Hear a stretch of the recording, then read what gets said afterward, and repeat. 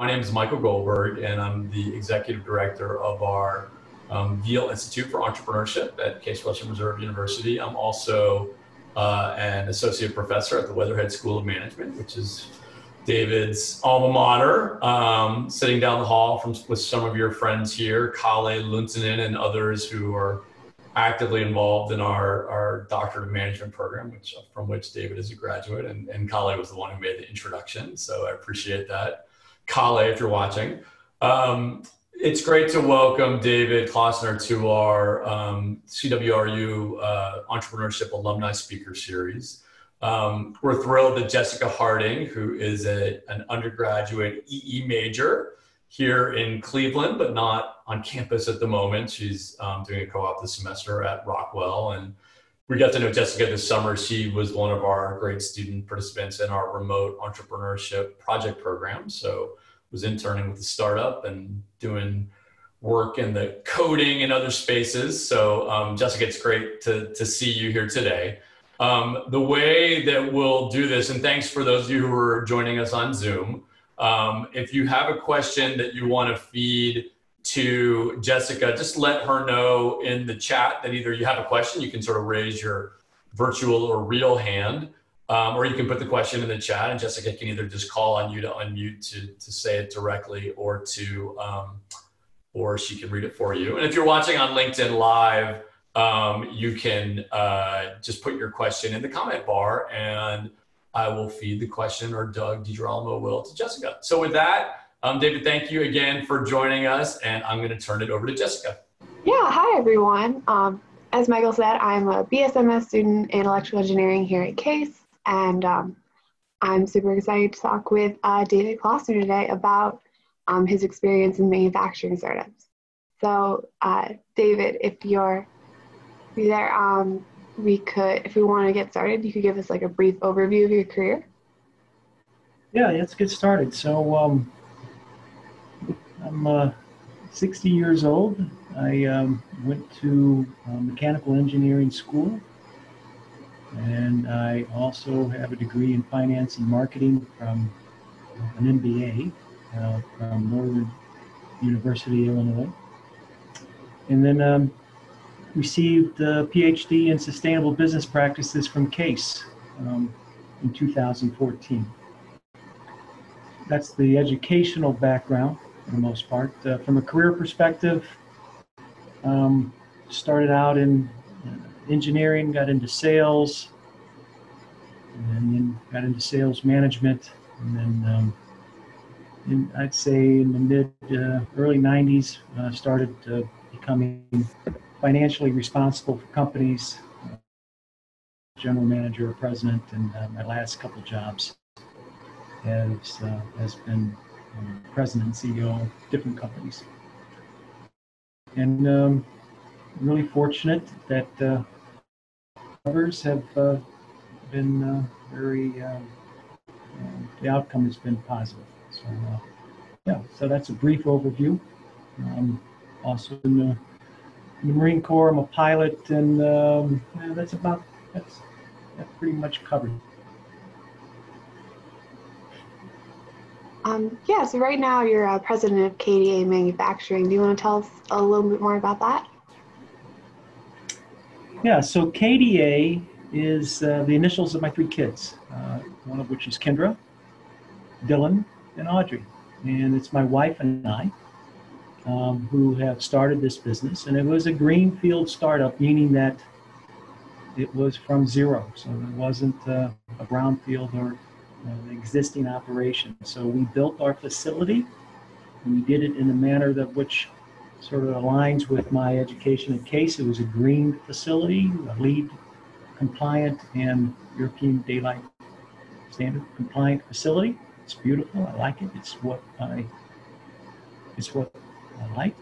And we started this business from zero. So we hired employees and we seeked customers and started that. And that our first order was shipped in July of 2017.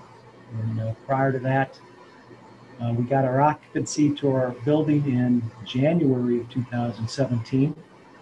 And it's it's basically been a everyday sprint to grow this business. We've been negatively impacted by COVID, and we can talk about that a little bit later. What we focus on, what if you have the one or two sentence elevator speech of what is KDA? We're a heavy manufacturer, so we take steel components mostly. We do stainless and other alloys, but for the most part, we take steel. We weld on it, we cut it, we form it, and then we machine it, and then we assemble it, and then because most of the time what we're doing is fairly large, we get involved with painting it and shipping it. In fact, we had a super load coming out of Cleveland the first of the year, which was 23 feet in width. And it was basically 5 escorts, so it's right up our alley. And that's sort of like what we do. I was wondering if you could tell us a little bit about how, like, with a startup, how do you identify gaps in the market to target? Yeah, Jessica, that's a great question. So a lot of times identifying market opportunities is luck. It's a lot of hard work, and it's also trying to anticipate what you believe could be a trend. So for KDA, I felt as though there was an opportunity for manufacturers to reshore some of the manufacturing that they have taken offshore to, like China and other countries. So I thought that that was a market in this area, a market opportunity for this area. And that was vetted a couple times a few years before we started the company. And if you look at, Ohio is in the middle of the Rust Belt. If you look at the Rust Belt chronological history of it, a lot of that business has moved out, and I felt like there was an opportunity for some of that to move back. And I think that this pandemic may have heightened that with, it's important for us to be able to make things as simple as respirators and chemicals for vaccines and other things. So it's looking at what opportunities that others may not serve at that particular point. And speaking of COVID, could you speak a little bit about how you guys have tried to adapt to the pandemic with its ever-pervasive effects? Yeah, so the pandemic has been devastating to KDA. It's been one of the challenges. And when you look at entrepreneurial mindset, you must be prepared and overcome challenges and setbacks. In this pandemic, if you read the news, of course, and you listen to companies like Boeing and others, it's a huge, significant setback. So it's negatively affected KDA significantly. So we've adjusted our workforce, and now we've been spending an enormous amount of time trying to create a positive cash flow. And that's been our priority. And we've looked at many different opportunities, and right now I don't necessarily have the perfect answer, but we do have some plans in place that will help us to survive, because once we do survive, I do believe, albeit our economy will come back gradually, it will eventually come back and succeed what it was before the pandemic. So as you've started a few startups now, could you speak a little bit on the key traits and skills that you think you need to be an entrepreneur? Yeah, so KDA is my 5th startup.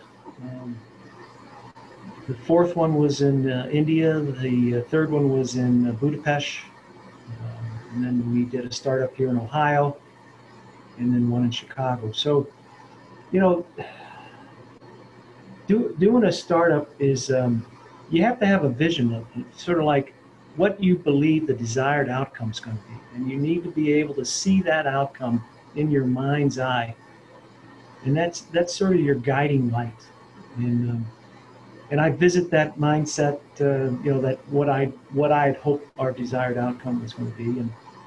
And so you need to have a plan of what you hope to achieve. You need to be able to overcome challenging situations, that's for sure. Skills, expanding your skill set, continuously sharpening the saw, and understanding what you're doing. I mean, the internet is such a phenomenal tool, and it's pretty much, during the week, I work on dealing with all the situations that we have at KDA, and basically Saturday and Sunday, I spend most of the day just researching different aspects of what KDA is going to be involved with, opportunities. So it's expanding your skill sets, continuously sharpening the saw, and then problems. You're going to be faced with problems. It's just the way it is. As soon as you do something, as soon as you ship that first product, as soon as you hire that first employee, as soon as you start that first machine, as soon as you break the ground to erect the building, you're going to have problems. And you got to be able to overcome those problems. And it helps to be able to overcome those problems if you try to approach them at times from a different context. So, this is what I believe the immediate approach is to this problem, but there may be another idea, or there may be another approach, or there may be a whole different way that problem wouldn't even be there if you looked at a different opportunity. And then I think the last two things are energy and effort, and just, I guess I call it value added motion. Just work and try to be valuable of what you, to the outcome of what you were hoping to achieve. So, just being a hard worker is important, and value added motion. I would say those were the key skills that I think that entrepreneurs need. And I think it applies not only to people that make things like KDA, but there's a lot of other entrepreneurs that provide value in services. So what they make is a service. So I think that same skill set applies to that as well. Can you think of some time in your career where one or all of these skills have particularly come in handy? Well, yeah, I mean, when we started KDA, I'll just tell you a couple stories. We started KDA, we bought a parcel of land not too far from here. We went through all the research of the land. We pulled all the permits. We did everything that was ready to go. We had our contract in place. And a day before close, the guy that I was buying the land from said, "I don't want to sell it." And it's like, that was a problem. It was a lot of effort, and it, basically, what do? You can't immediately force the guy to sell, because there's laws in place against that kind of action. But so we had to start over, and that cost us approximately 9 months of a lot of effort to basically find a new parcel of the land and start over. And it happened to be in a different county, so we had to pull permits, we had to go through zoning, we had to go through variances, we had to have town hall meetings, and and it's like, that's a time where you have to be able to overcome, and you just can't give up. So that would be one example of KDA. There's other examples that I've overcome what I thought were challenging situations that, again, if you're going to be an entrepreneurial person with that mindset, be prepared to overcome challenges. Yeah, so we could backtrack a little bit. I know you mentioned that some of your startups were in other countries, and I was wondering if you could speak on the differences between what it is to have a startup here in Ohio versus, like you said, Budapest, right? Yeah. So this building is the exact same building we built in India, we built in Budapest, and it's very similar to the buildings that we built in Chicago and Medina, Ohio. So I started with the building because what part of our strategy is to build big things. I like making big things. It's just, it's interesting to me. So when you make big things, you have to have the facility to be able to get those things in and out of the building. You have to be able to lift them up. And so typically you don't find the type of building that you need waiting out there because of the size and height and door openings and power. So you usually start with the building once you've identified the market opportunity. So in India, we identified basically I visited every city of any size and determined what climate, what employment skills that were available, infrastructure opportunities, what was going to be easy for me to get in and out of there type of thing as far as flights. And so we chose outside of Bangalore. And so we started the building process, and that was a little tricky because the quality standards for building components is not the same. So we had some issues there. So you have to be careful. When you're lifting a lot of weight with overhead cranes, you got to make sure your components are built to a certain standard. So you have to establish quality requirements for your operation because you don't want a building that's going to fall down. And then hiring people was, I would say, was the next challenge in India. And unlike the United States, there was a surplus of people. Finding employees wasn't difficult. We could find many employees, and so we went through a very elaborate screening process. And once we found a dozen or so welders and a dozen or so engineers, we brought them to the United States and started training them in our standards here. And that was a little interesting. And then once the business once we got the employees in place and we started installing our equipment, a lot of the same challenges you have for starting a business from scratch are the same. So we had to find out which employees were going to get on the bandwagon, so to speak, and what skill sets we had and what opportunities we could leverage off based on those skill sets that we found. And that business, fortunately, took off. And it serviced not only the emerging economy requirements for power in India, but it also was able to provide components elsewhere in the world at a very economical price. So I would say a lot of the similarities are the same. You always have the travel issues, and India's there's challenges in India just getting around and being able to drink and eat without getting sick. That's a challenge there.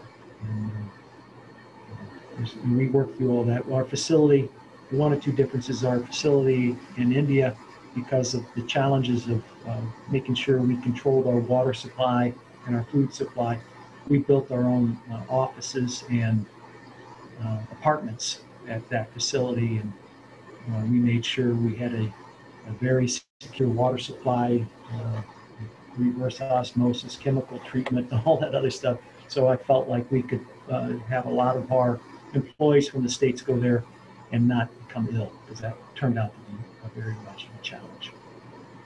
So, how was your process of interview different in India than it was in the United States? Well, Karen, the interviewing process was very similar.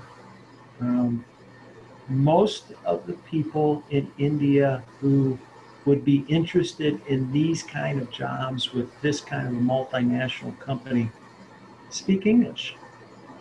So communication from that perspective wasn't really that hard. Understanding what their skill sets were and how it related to what we required, that took a little bit of a time, but when we brought the welders and the engineers to Ohio, and they basically were here for about 9 months, we worked in that. And I would say these guys, Indians, as a rule, are very proud people, and they want to do right.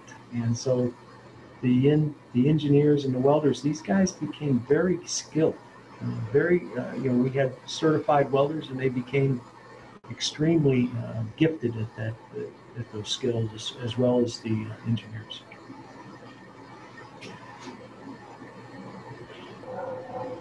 So I actually hadn't noticed, but James asked a question in the chat. James, if you want to unmute and ask it yourself. Yeah, sure. Thank you, David. I was curious, when you kind of thought about becoming an entrepreneur, there's the buy versus build decision. You've taken the startup way of kind of building your own companies.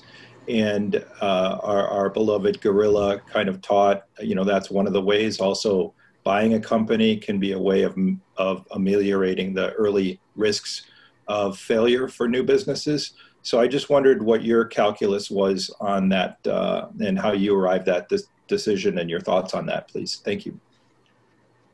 Yeah, James. So I've been involved with basically all 3 different types of building expansions, market business expansions. The greenfield, as we're talking about now, the acquisition side, and then the brownfield, where basically you're buying an operation. It may not be what exactly you want to do with that operation, but there's something that's already there in place, and you're going to take that existing either business model or facility and move it into a different direction. So the acquisition side of the business expansion, in many ways, it's a lot easier than a greenfield. You have leverage in many. You have employees that have established habits that in a greenfield you have nothing. I mean, when we were installing our equipment and we didn't have all our concrete floors in already. So and that's difficult to hire certain people, because they walk in and they say, well, you don't have a floor. How do you want? And it's like, well, yeah, I'll have a floor in here in a couple of weeks. So from an employee perspective, acquisitions and brownfields are significantly easier because they've established themselves. That as a rule, humans are creatures of habit. So they're going to the same place, and they're typically going to hang in there with you for a while. Until you can get them to understand what your strategy is. So I would say the human side of it is much easier with an acquisition or brownfield. And then of course, a lot of times, that saying, it is much easier to review than it is to do. And what I mean by that is, I've turned around several businesses that were losing on an annual basis millions of dollars, and that is much easier than a greenfield, because you can walk in, and because your perspective on it is it's not twisted by whatever you've been living there, and so you're able to see things that are broken fairly quickly, make changes, and so from that perspective, it's much easier. So I tried the acquisition. Before we started KDA, I was involved with about a dozen due diligence. And we made offers on 4 or 5 of those companies, and they either fell out because of environmental concerns, legacy concerns with their facility from an environmental perspective. Their financials were a little bit overstated, so there was that perspective. Or typically, you're dealing, at least at the level that I was involved with, you're dealing with an entrepreneur that, when you start a business, that's your baby. My wife and I have talked that, we've had 4 kids. We've been blessed with 3 beautiful, healthy kids, and KDA's are 4. So, from that perspective, it's, the entrepreneur, sometimes, even though they may think they want to sell it, they don't at the very last minute because it's their kid. It's their baby. So David, I can't help but joking, since 2 of your kids are on, when you were saying that you had 3 beautiful kids, I was like, I hope he's not going to say that one of his kids on this call is not beautiful. So I'm glad that you said KDA was your 4th. I was getting a little worried. Yeah, and Michael, actually, all 3 of my kids are on. Kendra is my... How funny. Okay, I didn't pick that the last name. How funny. Okay, even more relieved now that all 3 are on that you didn't say any of them were not. Well, and I actually have 4 on because I consider Bill, her husband, one of the family. So we have all 4 of our kids on. Okay.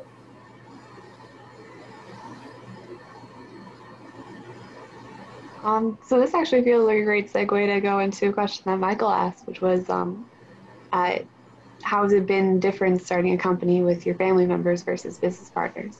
I only put it in the chat. That was a plant from Audrey, so I was just sharing it, not from me. I have to give credit where credit is due. Well, I am probably one of the most luckiest guys you're ever going to find because I have a beautiful wife, and she is just a really good person. And we have learned how to work together. And that has been a challenge at times. As a rule, my personality is intense. When I'm at work, I work. There's no playing around. It's very intense. When your wife walks into your office and says something that is not necessarily what you're interested in, you must be able to handle that situation in a manner that doesn't get her mad at you. And that is, that's been hard for me. I think I've learned how to do it, and I also think she's also learned that just how I am at work. But it's also been a real blessing because I like looking at her. I find her very attractive, so that's nice. So during the day, I can just walk out my door and see this person that I really love, and that's nice. And she's kind to me during the day, which typically when you're president and CEO, that doesn't happen. So. And she has, on certain aspects of the business that, frankly,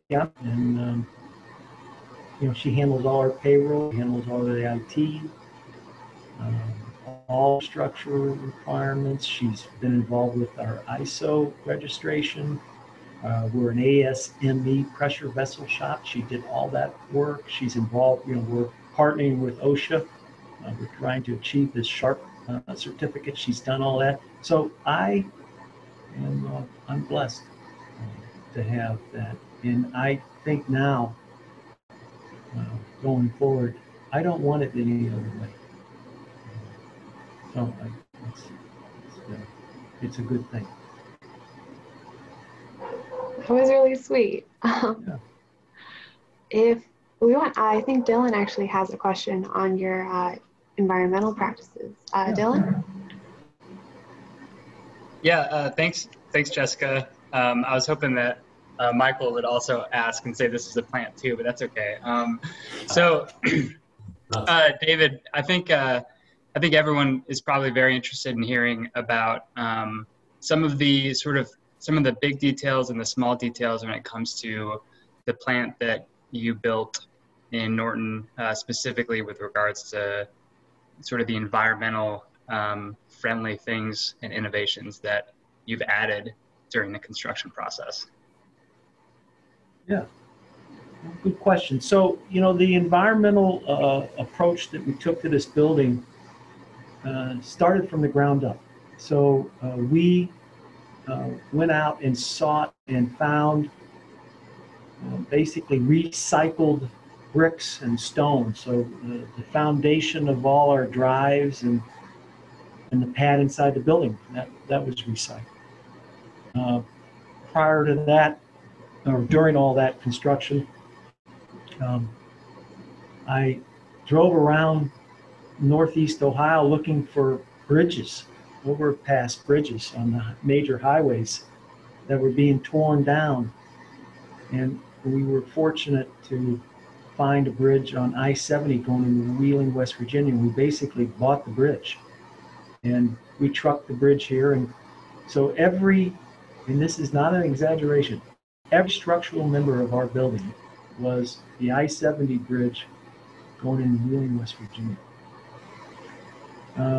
Part of our building, the exterior panels came from a FedEx facility in New Hampshire. And just that's basically one component of that LEED compliant certificate we were chasing. Our windows, we bought our windows. All our windows were slated for the aquarium in Atlanta, and they were just about ready to all be destroyed. But we bought them from the window distributor. They turned out that they shouldn't have the UV film that typically everybody wants in their windows, because they don't want the UV to be blocked for the aquarium, because the animals, that's not what they wanted. So, a huge portion of our building is from recycled components. So that's the biggest part. In fact, we're doing that again. We just bought basically a third of the bridge here in Barberton, Ohio on Wooster Road and I-76, and we're looking at building our next facility. Went with extra heavy insulation in the roof and wall, including our doors, which is unusual. We have all LED lights. Every light in the day, they're all on motion. We don't have a switch in the plant, so everything's based on motion. So there'll be times that the plant will be dark in a certain area when there's no activity going on. We went with a geothermal heat pump system. In fact, Dylan and Bill Bergen were instrumental in wrapping the coils as we buried them in the ground. So that's just to name a few things that that we implemented, and not all that was economically. We could have done a few things probably a little bit more economical if we'd have chosen to go new. But I also think that the product that we got at the end of the day turned out to be just what I was hoping for. And we were blessed to be written up in one of the local newspapers, green manufacturing or green plant boost in order. So, and it's I don't know, I like doing it that way.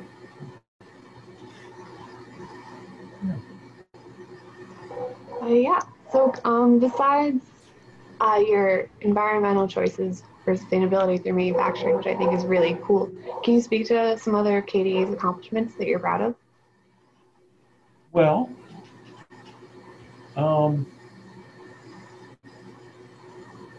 yeah. So we had anticipated, whenever you start a business, especially a greenfield, you have to have that first money up front to put to buy the capital, to buy the capital expenditures for building equipment and all that stuff. And then you have to have operational capital to fund your payroll, because at the beginning you have to have people here before you have sales. So our goal was to be cash flow neutral or positive within 3 years. And in the past, when I've started an operation 3 years on a manufacturing from a cash flow perspective, hitting cash flow neutral or cash flow positive in 3 years. In 3 years for a manufacturer, that's pretty good. What I was proud of is KDA did it in 2, which was a lot of work. So We became profitable in the middle of 2019, right at 2 years. That's something to be proud of. You know, our facility is, it's been recognized by many. We've had a lot of interest in our facility, so I'm pleased with that. And you know what, we've got some good employees. You know, guys that care. And you know, some of the equipment we've installed, and we installed all of our equipment ourselves. It's big, so I'm proud of the equipment that we've installed and how quickly we were able to get it to contribute. So I would say those were the key things. I mean, you know, if you look at startups as a rule, you're going to see that a significant portion, like 90% of them, fail. So it's you know, I don't feel like we have a challenge with this pandemic, but you know, we were achieving that prosperous side, that's also a nice accomplishment.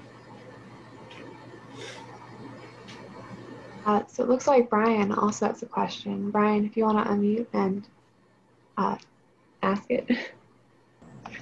Sure. Thank you, Mr. Klossner, for your story. I guess I'll just read what I wrote. Is that, you know, not that long ago, you know, the banking community was like literally abandoning smaller firms such as yours. I mean, of course, the crisis of 8 and 9. If you talk to any of smaller folks in manufacturing in that period, they remember the day their bank called them and shut their revolver. You know, and this, what intrigued me about this your presentation is this idea of a manufacturing startup, which, like I say, startup and manufacturing don't often go together, at least in my experience. So I'm just kind of wondering, how do you undertake this endeavor, which is complicated enough as it is, right? The startup a greenfield operation, when there's not a lot of people jumping on your bandwagon. I would imagine. Imagine you incur some skepticism and people who are not buying into your vision readily. Well, Brian, you're 100% correct. Banks will run away from you if you say the word startup. They're not designed to service startups, and it's not all the bank's fault. A lot of them have certain regulations that are difficult to meet for a startup. But I would say the vast majority of the reason why banks are not startup friendly is because they're so risk averse. And so, you know, I've always said, and my kids have heard this probably 100 times, banks will only loan you money when you don't need it. So a startup is, yeah, that's tough. And you hit it right on the head. I mean, 99% of the people don't realize how much of a fight it is to do a greenfield just from the funding perspective. So, you know, I could tell you a quick story about KDA. We were fortunate enough, we had enough capital to get the building erected. And once we got the building erected, not necessarily move-in state, but erected. We didn't really have the doors in. We didn't have any roads in. We didn't have any floor in. We didn't have any lights, electrical. We had nothing but the building erected. Then a banker can come up here and he can see something. And then, so we funded our project ourselves with our own capital just to get the building erected. And then banks go crazy on cash flow. I mean, cash flow. So you have to be able to generate cash. And, you know, a lot of times as a startup, you don't generate cash for the first few years, and that scares bankers. So, and I would say, based on what we've recently experienced with the pandemic, you know, we have exhausted pretty much every other opportunity for refinancing, including the SBA. The SBA is, they also have some pretty significant guidelines on what they can do and what they can't do. And, you know, startups are somewhat difficult for them. But, you know, they do some startups, but Brian, you also were wise that you don't see very many manufacturing startups, greenfields, in North America anymore, and that's sort of sad. And I hope that somehow we can maybe change that, at least from the SBA, the Small Business Administrative perspective, to help nurture that environmental or that manufacturing entrepreneurial spirit. So I hope I answered your question, Brian. Yeah, thank you. You did, and and I can't imagine venture capital is lining up at your door either. Maybe they are, but that's not my space. I'm a shop rat myself, so I don't, I'm not so well versed in those things. But I would say also I have some experience in family business, and that's probably your greatest asset right there, I would imagine. Hearing you speak, perhaps only a family could get through this sort of process. Yeah, so the venture capital guys, your private equity guys, all those guys, they're not too interested in greenfields because of the cash flow thing. I mean, those guys live on cash flow. And a lot of times what their concept is, and I don't necessarily, and I believe they bring value to many situations, but a lot of times their goal is to buy, flip, and buy and turn, buy and flip the business. And what they're looking for is that, and this is why they're doing it, is to generate value to themselves or some of the people that have invested. So they're always looking, once they do an acquisition, what's their exit strategy. So, and that's not all for all of them, but a vast majority of them. Now there's some that have started out saying they're a little bit different, but so venture capitalists, private equity guys, and typically they're expensive. They're running, it's not uncommon for them to be at 10%, and they want a lion's share of the pie. So yeah, so financing a greenfield, and I would highly recommend that anybody who takes on a manufacturing greenfield, that they really need to think about how they're going to finance this thing for at least 3 months on a cash flow basis. Or not 3 months, 3 years, pardon me, 3 years on a cash flow basis. Thank you. Yeah, so I was hoping to backtrack a little bit. What got you interested in kind of pursuing startups and going into the entrepreneurial space in the first place? Well, I like making things. So, it's either making a business or expanding a business or taking that business and making it better. The business we had in Chicago when I got there, it was very limited on what they did. And so, we expanded. We got into bigger and better, I thought, better things. And that business has continuously prospered and done well. So it's making things better. That's just, I guess, the bottom line. So, Jessica, I hope I answered that question.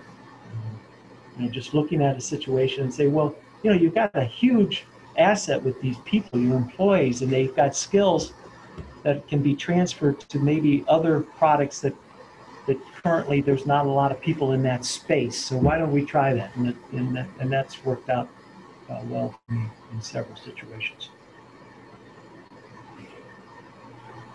And then it looks like we might be running out of time. So this will be the last question unless anyone puts something in the chat pretty soon. But I was wondering if you had any advice for young entrepreneurs, what are some of the biggest takeaways of your career? Well, yeah. I think that creating something that has basically not existed prior to you being involved is really, it's just cool. It's just like, at the end of the day, it's just really fun. It's a lot of work, but it's fun. And you think about, some of the people that I've have been fortunate enough to hire and how they prospered and how they've just grown. It's just creating opportunities for others. Is really sort of fun too. In a lot of ways, there's some analogies, many analogies between, you decide to have a child. Well, that's a lot of work. And if you do it right, you're going to make a heck of a commitment. You're going to sacrifice some of the hobbies that you had and the things that you did prior to having a child. And then you're really going to make that a project. And you're going to spend all this time trying to nurture this being. Well, that's the same thing as a business. You're going to try to nurture this thing, to grow it and to get it bigger and better and have it do this and that and other things that make it, it gives it more opportunities and gives it more ways to grow in different scenarios instead of just one. There's that, it's very similar to that. And then when you see that child grow to walking and then, become a young adult and watch that child go out and have their own family. And it's like, wow, that's cool. And so that's sort of like a business. Like the business we had in Ohio, it was negatively affected by the economy downturn in 2009. So we sort of stuck our head up and said, okay, yeah, the economy in North America is sort of soft. So what should we do? Let's go build a facility in India, and let's go buy a company up in Canada, and let's go do something over in Eastern Europe because those guys need power. So it's trying to find things to do that are value added.